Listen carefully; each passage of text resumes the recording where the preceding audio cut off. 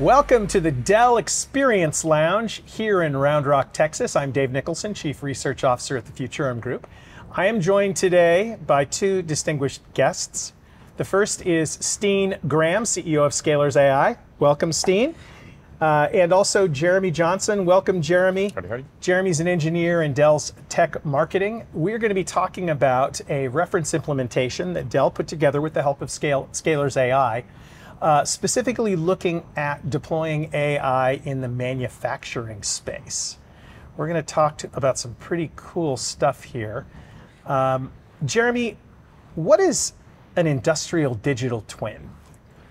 Well, in a lot of industrial environments, you'll see full-scale mock-ups being done to do prototyping, also test failure scenarios.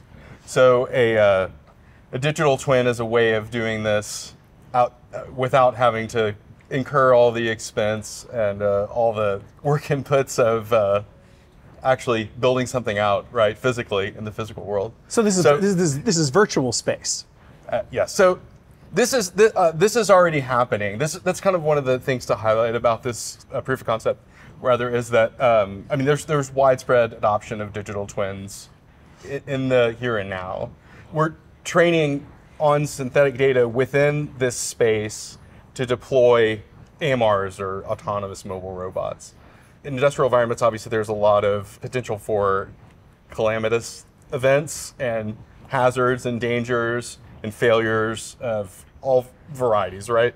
So we're training on synthetic data for the AMR to detect both chemical spills, which are, obviously potential hazards, then also compressor failures, which can cause a huge amount of fallout and incredible expense for, in this case, the oil and gas industry. Take synthetic data, train in a virtual digital twin, and then deploy that to the real world. The scale of what we're doing here is what's quite unique, because we're doing a full facility level scale. But phase one, you're really creating this physical environment replica.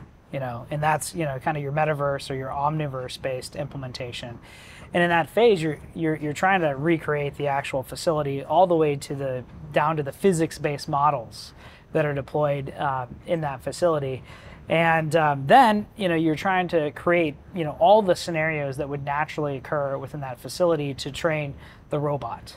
And so you're creating all these synthetic data and synthetic events across a modality of challenges like chemical spills that, as we all know, the number one goal in any manufacturing environment is to keep the employees safe. You don't deploy robots in the physical world without advanced training of the environments that they're going to go into.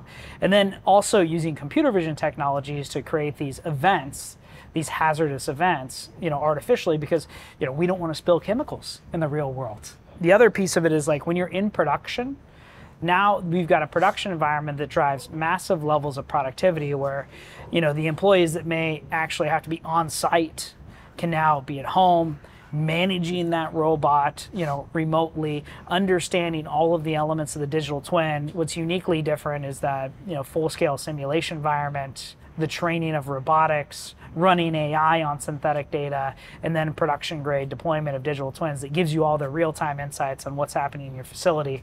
You can do all of this without, pre-deployment, I think, is that's the big takeaway. The more you can upstream, into this metaverse environment, simulate and validate, especially when you talk about some of the harshest conditions, on Earth. And this is a reference implementation that is available and usable and adaptable, something that people can actually take advantage of. The reference code is will be published on the Dell GitHub repo, and people can think about how to recreate their environment with this reference. I mean, the physical world is a very unique space. So, to the extent that you want to recreate physical world spaces, you need to look at this as a template to guide you through this journey. But a lot of people are intimidated by, just step by step. How do you get a digital asset?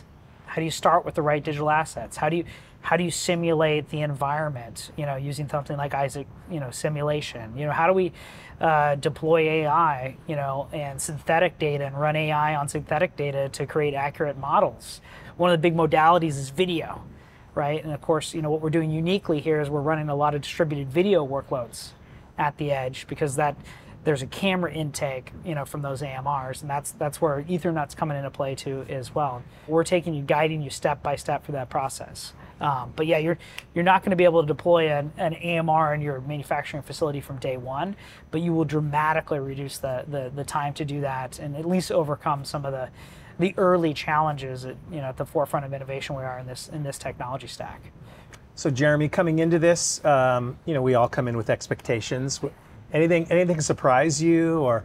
I think adding the AMR and showcasing all of the AI technology kind of just makes it a lot more compelling and just kind of fascinating. And especially Scalers they're a full-blown ISV, and they were able to bring together all the middleware components, everything. So I would encourage people to go and look at the GitHub and mess around with this themselves. It's all there to see and tinker around with. So it's really awesome and extremely useful technology. So you think it's going to become more accessible over time, and more people will embrace this? Yeah, absolutely. And I think if you could do something today, as Jeremy alluded to, one of the hidden gems of this work is the validation of the OPCOA northbound protocol, which is a great way to get all your field data, all your industrial manufacturing field data, into a PowerEdge class device and start to create that digital twin. So you've got real world insights on your facility or set of facilities, and then that can unlock a whole ton of innovation. But